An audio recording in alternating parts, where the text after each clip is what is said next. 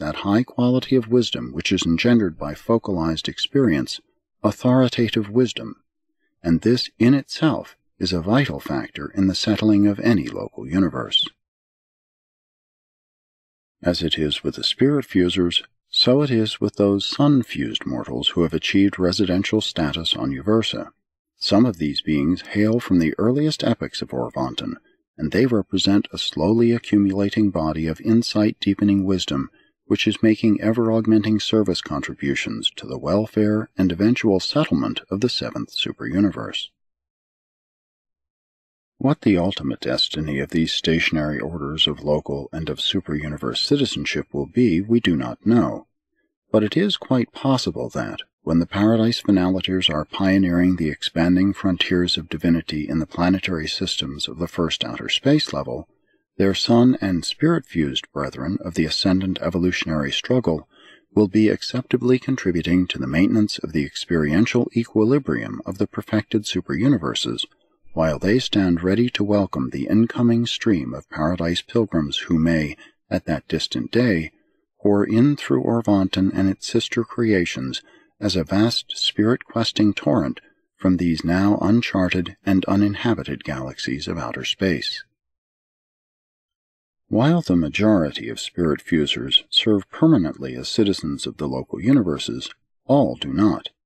If some phase of their universe ministry should require their personal presence in the superuniverse, then would such transformations of being be wrought in these citizens as would enable them to ascend to the higher universe, and upon the arrival of the celestial guardians with orders to present such spirit-fused mortals at the courts of the Ancients of Days, they would so ascend, never to return. They become wards of the superuniverse, serving as assistants to the celestial guardians and permanently, save for those few who are in turn summoned to the service of Paradise and Havona. Like their spirit-fused brethren, the sun-fusers neither traverse Havona nor attain Paradise unless they have undergone certain modifying transformations. For good and sufficient reasons, such changes have been wrought in certain sun-fused survivors, and these beings are to be encountered ever and anon on the 7 circuits of the central universe. Thus it is that certain numbers of both the sun and the spirit-fused mortals do actually ascend to Paradise, do attain a goal in many ways equal to that which awaits the father-fused mortals.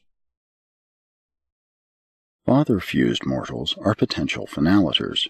Their destination is the universal Father, and him they do attain, but within the purview of the present universe age, finaliters as such are not destiny attainers. They remain unfinished creatures, 6th-stage spirits, and hence non-active in the evolutionary domains of pre-light and life status.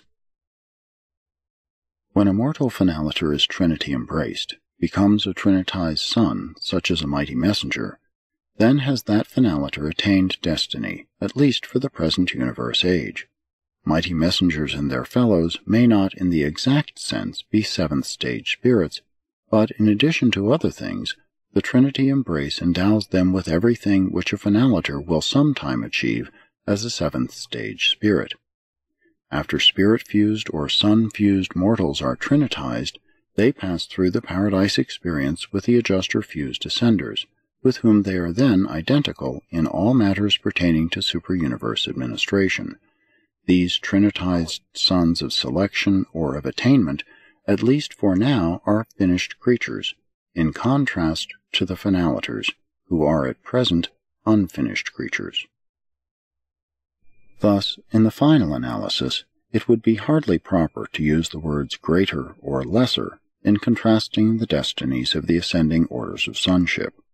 Every such son of God shares the fatherhood of God, and God loves each of his creature sons alike. He is no more a respecter of ascendant destinies than is he of the creatures who may attain such destinies. The Father loves each of his sons, and that affection is not less than true, holy, divine, unlimited, eternal, and unique.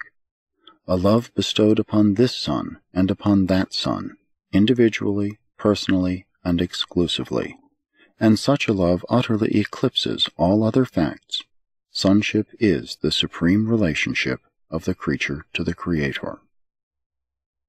As mortals, you can now recognize your place in the family of divine sonship, and begin to sense the obligation to avail yourselves of the advantages so freely provided in and by the Paradise Plan for mortal survival, which plan has been so enhanced and illuminated by the life experience of a bestowal son. Every facility and all power have been provided for ensuring your ultimate attainment of the Paradise goal of divine perfection. Presented by a mighty messenger, temporarily attached to the staff of Gabriel of Salvington.